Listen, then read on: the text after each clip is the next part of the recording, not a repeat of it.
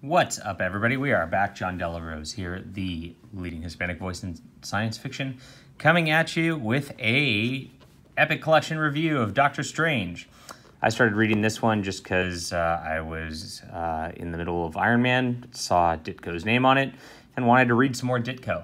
This marks, I think, all of the superhero Ditko work from the 60s that he did. I know that there's a Speedball collection from the 80s that he's also involved in. For me to read. So I've gone through all of Ditko's work, except for the Masters of Suspense also. I should say all of Ditko's Marvel work, which the Volume 2 is going to be coming out pretty shortly, and I will be reading and reviewing then. Let's dive into Doctor Strange for now. Having read the Marvel,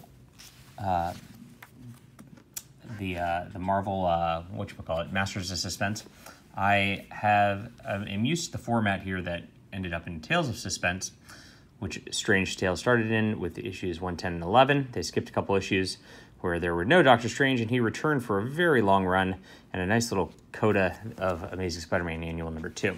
The original Doctor Strange took place with a quick short story where we just learn of Doctor Strange and his sort of mastering of the mystic arts here. We also learn of the Ancient One, and it's only 6 pages, so you get into it real quick, and that's it. And then we get another quick one in the next issue, and Doctor Strange has a mystic fight here. It's another 6-pager, and then that's what we get before it goes into its regular series. So it's just a couple of tests, it looks like, for stories. Most of the Ditko stuff back then were actually just 5-page stories. You do like a splash page introducing the story, or a splash panel and maybe a couple others, and then 4 extra pages, and they'd have these like little suspense stories or horror stories or sci-fi stories, and it would go all over the map in Strange Tales and other books at the time. And I don't know what the plan was back then. I don't know anything about it, but it looks like this was just one of those. They did a sequel to it real quick, and then they decided to make it into its own superhero thing to add to the superhero craze that was going on at the time. And look at the cover here for 114. Straight out of the golden age of Marvel Comics, Captain America returns to challenge the Human Torch. Wow, pretty interesting. I definitely want to read those Human Torch stories from Strange back in the day. We'll see how it go. We'll see how those go at some point. Here in the return here, it introduces Baron Mordo, who ends up Doctor Strange's villain. That recurs throughout all of this, and Doctor Strange has to fight him off here. And the stories get a little longer to about 10 pages from here on out. And Doctor Strange goes through a variety of adventures. You'll note that Ditko's art has this kind of like psychedelic flair to it in Doctor Strange that you don't get in the Spider-Man issues, where it's just all these colors and different dimensions and things like that.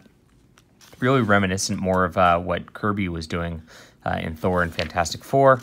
I don't know if that was intentional here, but we get just a variety of stories, like I said, and Mordo comes back several times throughout this deal.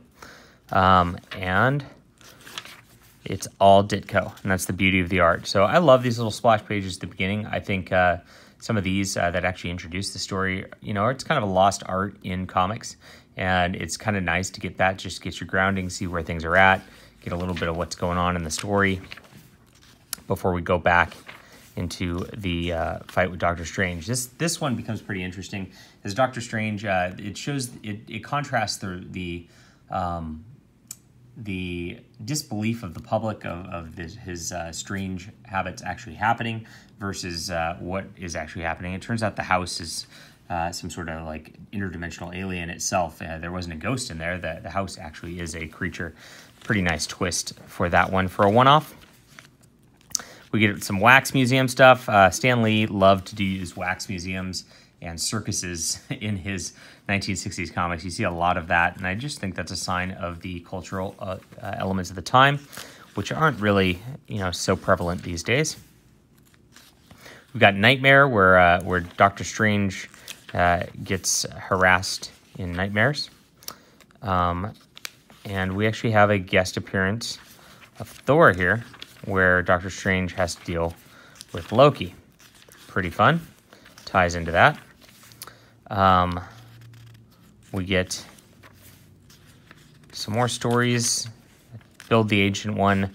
This is a second use of Cleopatra. I don't know which one comes first, but Cleopatra was also used in Iron Man. And Tony Stark goes back in time, and what would they call it? The way they tried to sell the book was, can Iron Man, Playboy Tony Stark, even woo Cleopatra? This one ended up a little bit different, as she's just a woman lost in time, and Doctor Strange needs to send her back. The X-Men also had a Cleopatra issue where they went back in time to deal with the pharaohs and all that. All right, more Baron Mordo as we get into this. The beautiful colors. You see all the dynamic, cool fights that are ethereal that were imagined here. And he keeps referencing Dormammu in this book. And so we finally get to go into his demon creature's realm. There is apparently a race of human slaves there. This is one of them. And she kind of watches Doctor Strange, tries to help him, and we start to get into some serial storytelling at this point. So the first third of the book really is single issues dealing with things there, and then we get into the cool serial stuff. So Dormammu and Baron Mordo just keep going throughout this. We get this gal showing up periodically, who, you know, it looks like she might be a love interest. It's a lot subtler than a lot of the other Marvel comics. You know, Iron Man with Pepper Potts is very obvious, and then Spider-Man with Gwen Stacy becomes very obvious, and then, what's his name, Daredevil with Karen becomes very obvious, Cyclops and Jean Grey, very obvious. This one's a lot more subtle, like Stan really doesn't develop it that much. It's really much more about the trips to other dimensions and the Ancient Ones and all that. We're dealing with another bad guy here that Strange has to deal with, and you get a pinup at the end of this issue. I think this is the only pinup in the volume, and I know they did a lot of pinups back then. Especially in the Kirby books, you get quite a few of these. But this is a pretty neat one by Steve Ditko. It really highlights all the mystic stuff that he's got going. Really like all the varying colors there. And then Doctor Strange fights Tiboro. Very quick issues. There's not like a lot of subplots. What's interesting is there's really not much background characters for Doctor Strange. You don't get, like the Ancient One is about it. He recurs over and over again. Wong shows up, I think, once or twice. You know, people who read the modern books know that Wong's kind of like his assistant or whatever. But, you know, or maybe a couple times, not by name. But there's really not much to Stephen Strange's life. I mean, it really just is these battles with the Ancient Ones. And this is one where, like, a TV crew doesn't believe in the mystic arts at all, and then Doctor Strange has to save them, and they finally believe, but he erases their memories so they don't know. And he's got this like memory erasing power, which is pretty OP. I don't know if they go so far these days, but he just goes around and is like, nope, and he blanks a bunch of people out in a few different issues here. All right. So Baron Mordo comes back again. We get so much Baron Mordo. From this point out, I don't think there are any stories other than this continuing story of Doctor Strange versus Baron Mordo as it builds and builds and builds. And it really hits its stride here. I mean, it's interesting. And the way that they do the continuing storyline portions here makes it really hard to sit down and stop reading. So if I got this 1 month at a time, I would have been supremely frustrated, I think, back in the 60s. But thankfully, I could read this whole thing. We get Dormammu back, and we get our little gal from his dimension worrying about what's going on again.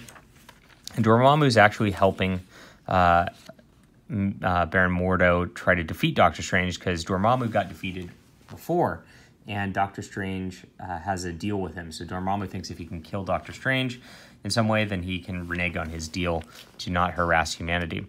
And Doctor Strange goes into some alternate dimension here, rescues Pretty Queen, and you get a little bit of a fantasy tale in that one. Look at just the art on this this splash page right here. I love it. He's just like somewhat ghastly here as he's popping out of the other dimension and back into Earth. He goes on the run and hides. The Ancient One is struggling and almost dying. The gal is worrying about whether she's going to get caught by Dormammu and what he's going to do. And Doctor Strange builds in this sort of on the run from Baron Mordo. Eventually, he turns the tides. Not yet, but right now, Baron Mordo actually does a little body swap sort of deal in this issue. And let's see. It just goes for these 10-page issues, which, you know, all the art's consistent. All the art is very Ditko-esque and has all these, like, really bright psychedelic colors to it all the way through, which makes it really fun to read. And eventually, Doctor Strange goes to find Eternity. And I don't know if this is the first of the Cosmic Universe Eternity that's shown. Very cool concept. It's just got all the cosmos inside of a giant body. A very interesting thing. Eternity says, hey, I got nothing, and sends him back to face Baron Mordo with nothing. And Baron Mordo's got Dormammu's power working for him. And we just have an epic fight scene in the next one. And here we go. It starts to escalate into a climax of this story around this point. And Dormammu looks like he kills Doctor Strange at some point. And he kind of just like ditches Mordo and calls him a loser and a flunky. But Doctor Strange comes back and faces Dormammu all by himself. And eventually Dormammu then sent that girl off to some dimension somewhere. While Doctor Strange comes back to Earth after this battle where he, you know, tricked Dormammu and had some victory. And he eventually gets kidnapped by Baron Mordo disciples, and this weird mask, whatever, keeps him from actually using his magical powers for a couple issues here. He fights them. He comes back and goes after Dormammu again. You see, it's kind of repetitive a little bit, but the way it builds story-wise is really one long story, which makes it a lot of fun to read. And the art's just so nice. I'm just happy to read it. We get the end at last. This is it, the final cataclysmic clash of creations of mightiest mystics, only majestic marvel. Look at that's a mouthful right there. Would dare hurl this epic between the covers, and only you are worthy of reading it. I just love this bombacity from Stan Lee. I also love the way that they introduce everybody. Edited by the Enchanter, Stan Lee. Penciled by Steve Ditko. Now, the last few issues, like Stan Lee actually bowed out of scripting.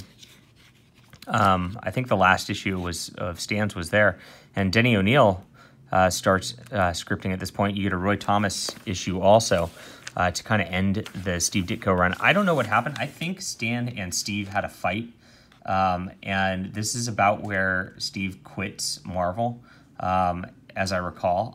I don't remember exactly. I know they were not that Steve Ditko was not happy over the direction Spider-Man was going, and I'm not sure about Doctor Strange in the history there.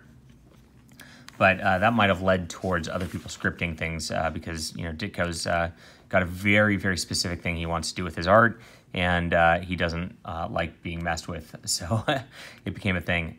So it ends. This is the last Steve Ditko issue.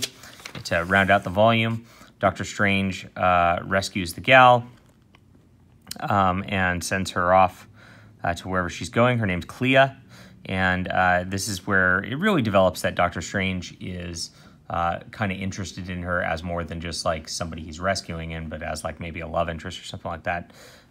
Defeats Dormammu, defeats Baron Mordo. Everything looks like the end. He's got his amulet back. He's done. Yay. And that ends it. And that really ends the story here. You could quit and never read another Doctor Strange story, and this would be the volume for you, and you'd be fine. You'd be good to go. So yeah, obviously Ditko was on his way out, and they knew it, and so they ended here. And it did a good job with the story. I think the last couple issues with Denny O'Neil's scripting were not quite as strong as some of the middle ones with Stan in this serial epic, but it served its purpose and it cleared things out. It finished up the storyline, so it worked pretty well. And then we get to the Amazing Spider-Man annual, where Doctor Strange basically fights some mind control guy who's mind controlling these goons. And his name is, I don't remember his name. Where's his name? I don't know. Oh, there it is. Xandu. There we go. Silence. When Xandu commands, others obey. And then he hypnotizes them into fighting. Spider-Man tries to fight him. And the goons, but because they're hypnotized, they can't even feel any pain, so they don't even care.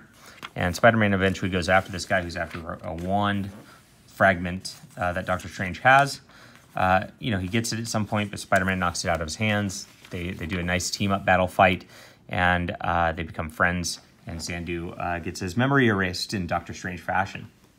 So this was a great tale by itself. Ditko drew it, of course, too, because he was drawing both Spider-Man and Doctor Strange at the time. And I love that this didn't have the typical, like, superhero misunderstanding where they fight each other, and that they just teamed up right away. It was kind of refreshing, because I've read a lot of those, like, misunderstandings. Obviously, with the Loki issue, Doctor Strange kind of was pitted against Thor a little bit. They had that with Iron Man and Captain America. They had to fight each other before helping each other. It's kind of, and it was really the Chameleon or something. So they do a lot of those, and having something where it's just a pure team up, dealing with the mystic things. Spider-Man's really a street level crime fighter at this point, so he's like, I can't even believe what just happened, because he doesn't really engage in this kind of realm very often yet, until later. And it just makes me really appreciate stories like this. And it also makes me appreciate the stories later a lot less, to be honest. Because you get into the 90s and 2000s, and it's like Spider-Man's seen all this stuff before. He's gone to alternate dimensions. He's had cosmic powers himself. It's like you can't really wow Spider-Man like he could be as a teenager here, being wowed just by a simple mind control guy. And that's pretty cool. And, you know, honestly, when these characters get too many stories to them, just their backlog, I guess, really holds down their potential for drama. And so these early stories really mean a lot because the characters really get to develop a lot. They get to come into their own and do their own thing. Now, it's interesting. I think Doctor Strange develops a lot less than I think any other character I've read so far of the Stan Lee era. And I've gone through Fantastic Four, gone through Spider-Man, I've gone through X-Men, Daredevil, what else? Iron Man at this point. And, you know, Doctor Strange doesn't have a big cast of background characters. He doesn't have his, like, secret identity personal life. He just fights these mystic things constantly. And so with the lesser character development, yeah, it's a little lesser fun, but I really liked, on the other front, Steve Ditko's imagination and going into these alternate dimensions and realms and all that, and it really offset that sort of thing. So it was a lot of fun on that level. And I definitely, it's a short read for an epic at 380 pages. Most of the epics are kind of closer to 500 pages. And it was a lot of fun. I love it. You know, frankly, when Stan gets into these 10-page serials where they just continue and continue and continue, you see this in Hulk Volume 2, where he fights the leader, and he's really, you know, dealing with the leader, hunting him down, and building a big arc through that where Hulk gets propelled into the cosmos and back also. That's really where Stan excels. I think the shorter books offset a lot of his overdone dialogue, which kind of bogs the books down a lot. So when you get those 20-pagers, you know, they can feel really long, but when you get into these 10-pagers, they feel short, and the books feel a lot better. So the way that these were constructed really helped the story flow. This is one of the better volumes I've read of the Epic Collection so far. Because of the lack of background characters and all that, that really play much of a part, and there's no real personal stakes other than Stephen Strange wanting to do good against evil. I think, you know, they got to dock a couple points off for that, but it's really fun stuff. Ditko's imaginative sort of ectoplasmic self as he's coming out of his body, and the way that's all done is really cool and unique. And so I gotta say, it's probably about an 8 out of 10, one of the better epics I've read. All right, guys, that's it. Epic Collection review. Let me know what you think of Doctor Strange. I've never really read other Doctor Strange before, so this is the best of his work I've read. Well, yeah, it's good stuff, at least in my opinion. have a great day. I will be back soon, and thanks for watching. Hit that like and subscribe button before I forget.